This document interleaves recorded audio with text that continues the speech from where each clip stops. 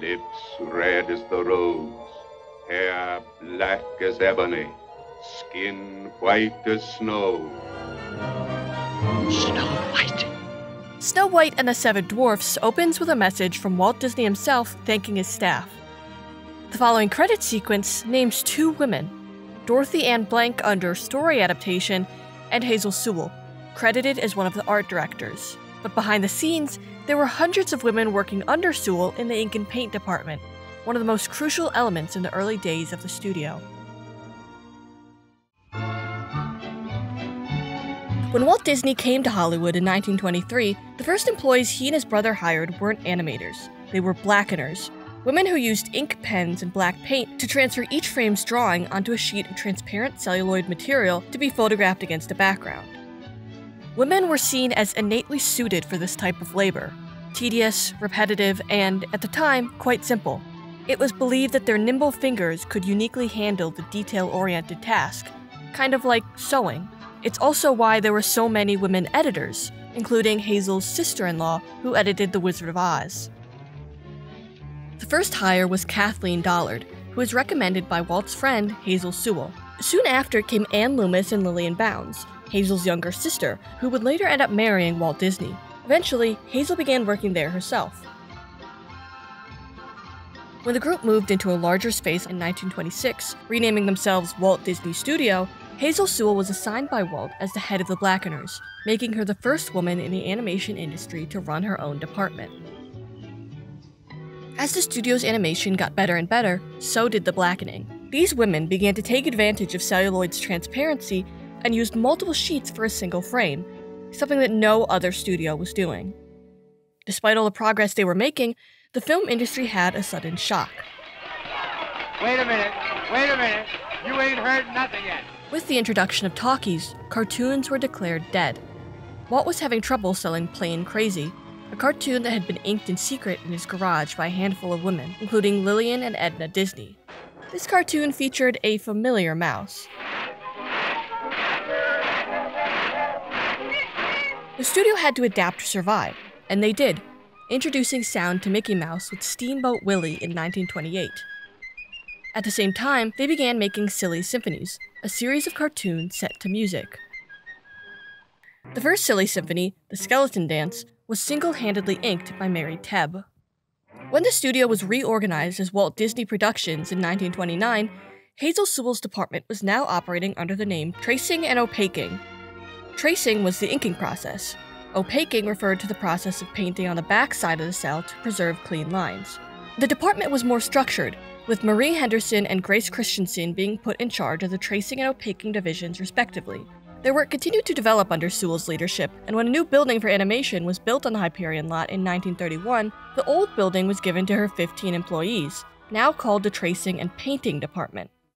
At the time, these women used black, white, and gray to paint the cells. It's what they were using to paint a Silly Symphony short called Flowers and Trees, before a new technology would come along and change everything. Oh, Technicolor. While some of the studio's films had been using early color methods like tinting, Walt Disney was hesitant to make the switch to full color. Cartoons sold well in black and white, he said. Why change? Hazel Sewell and her team worked closely with Technicolor representatives to figure out a path forward. The department went through multiple rounds of color tests, paying close attention to how the paint colors changed when photographed and projected. Flowers and Trees was photographed in black and white first as a backup, and then the back of each cell was carefully cleaned and repainted in color. The film was finished only 2 days before its premiere, and it was a huge success, winning the studio its first Oscar. Color was here to stay.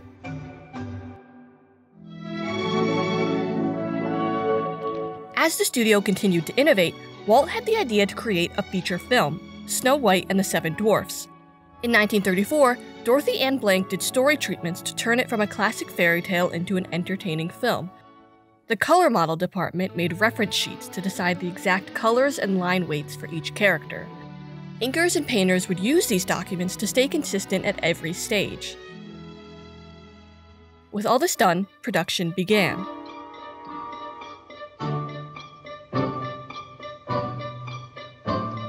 In In 1935, a new building was made for the women, now called the Ink and Paint Department. With separate areas for inking, painting, and checking, the team was turned into an efficient assembly line of 50 women. As production on Snow White continued, it would grow to almost 5 times that amount.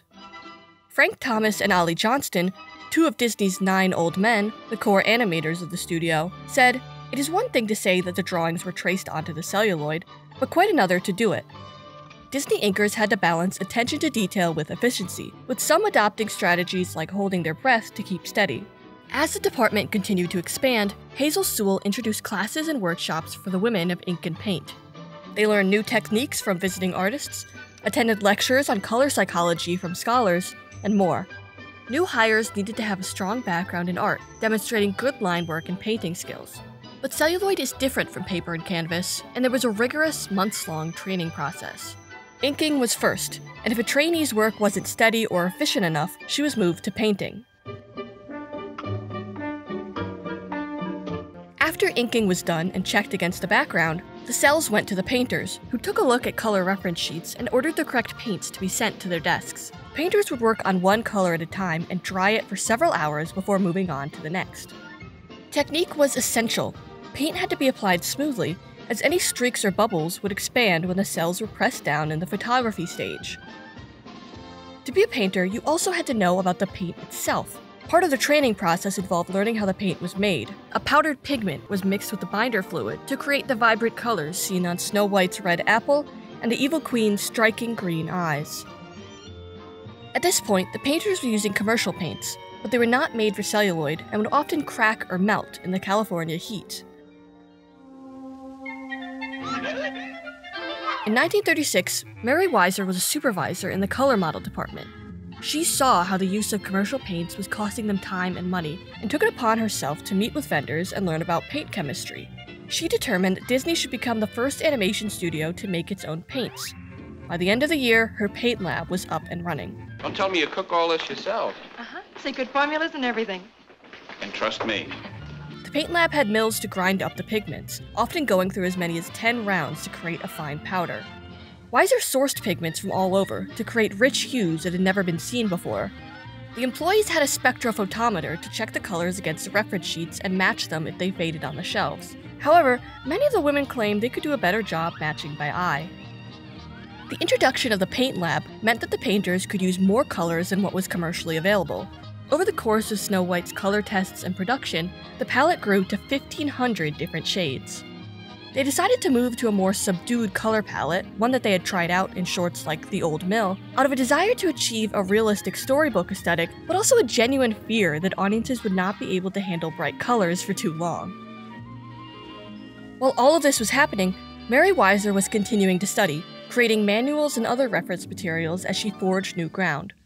She also filed 2 patents, one for a method of creating depth and texture effects in animated cartoons by stacking cells with transparent paints and textures, and another for a waxy pencil used to create that texture.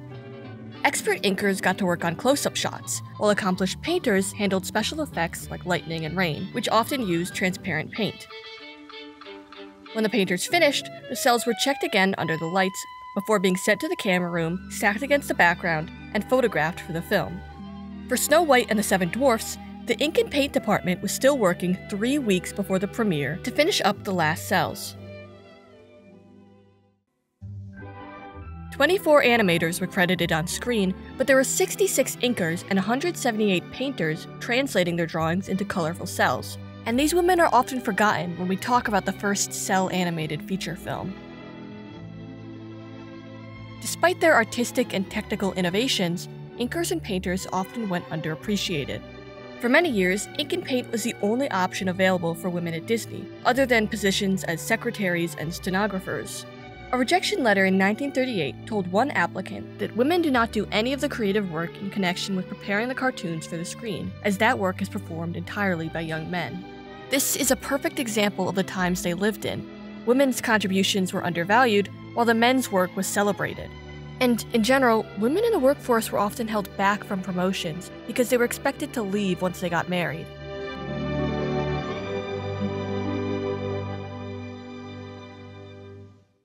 Hazel Sewell's legacy remains today, as she is responsible for building Disney's ink and paint department into an efficient assembly line and fostering the development of new artistic techniques. And Mary Weiser's Painter's Bible, the culmination of all the research and tests she had done on cell painting methods, helped train future painters at the studio. In 1941, Walt Disney lifted the restriction on women animators and began promoting employees from the ink and paint department. These women began to work on in-betweens, essentially filling in the gaps between the main drawings done by an animator. This was, in part, a business decision, as war was on the horizon, threatening to take men away from the studio. The first woman to be promoted to assistant animator was Ray Medby a few years later.